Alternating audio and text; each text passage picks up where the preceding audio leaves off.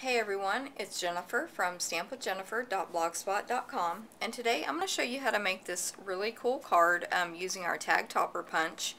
It attaches right here with some ribbon, and that's how you open it up. I can't remember what they call these, but I saw the video with Stamping Tea, so that's whose instructions I'm using. And it's just a really cute card, and it's very easy to make with our tag topper punch. This one is a card we made in my card club this weekend, and it uses the retiring Eastern Elegance Designer Series paper, and also the not retiring Label Love stamp set and the label punch. So some cool products there, and then I'm going to do another video showing how to make this spiral flower from the spiral flower die. So stay tuned for that. Okay, so let's get started. What you want to do first is just take a normal size piece of paper for cardstock, for a card base, which is 8.5 by 11 cut in half. So it's 5.5 by 8.5. And then you want to mark it at 1 inch on each side, here or here, it doesn't matter. And so what she showed is an easy way to do that is just use your paper cutter and place the paper at the 1 inch mark down here, and then close this down, and you can mark 1 inch on each side, a little dip where you cut your paper in.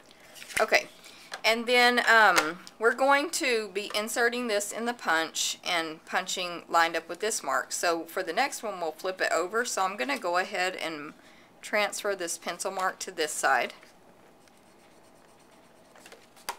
Okay, so you open up your punch, and you're supposed to take a 2-inch piece of paper, slide it in there, and punch, and it makes a cute little tag that can be any length.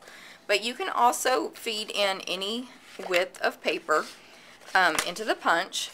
So I'm going to do that, and then just line up that pencil mark right here with the edge of the punch and punch it.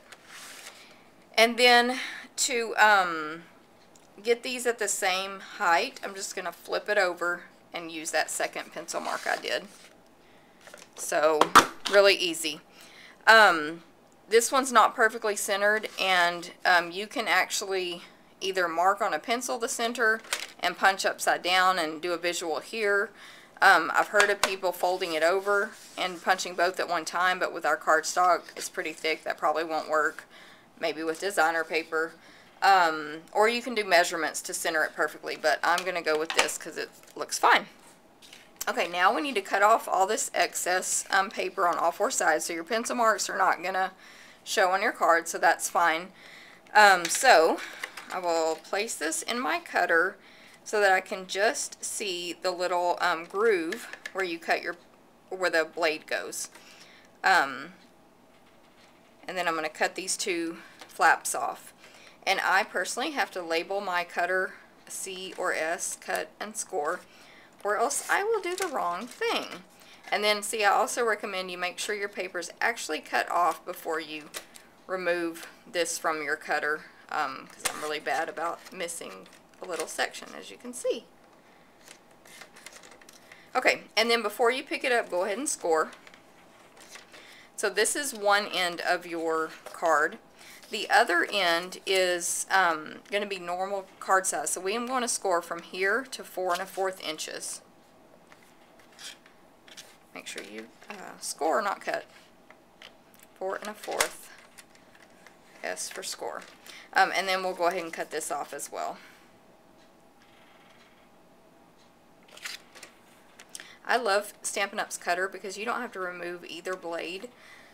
They completely slide out of your way when you're doing something else, so it's pretty awesome.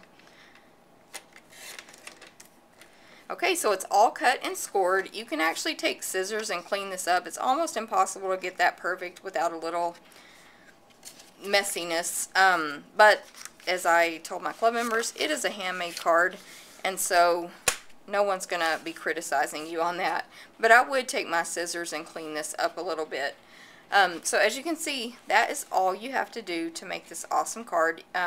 Turn it the right way. You can decorate it any way you want. The flower is not required by any means. This would be a hand-deliver card because it's so thick, obviously. But you can totally make a flat card. You can stamp on the inside, place designer paper, whatever. It can go all different directions. It's just a really cool tip to know on your tag topper punch. So I hope you will have fun with this card, and I hope to see you again at stampwithjennifer.blogspot.com.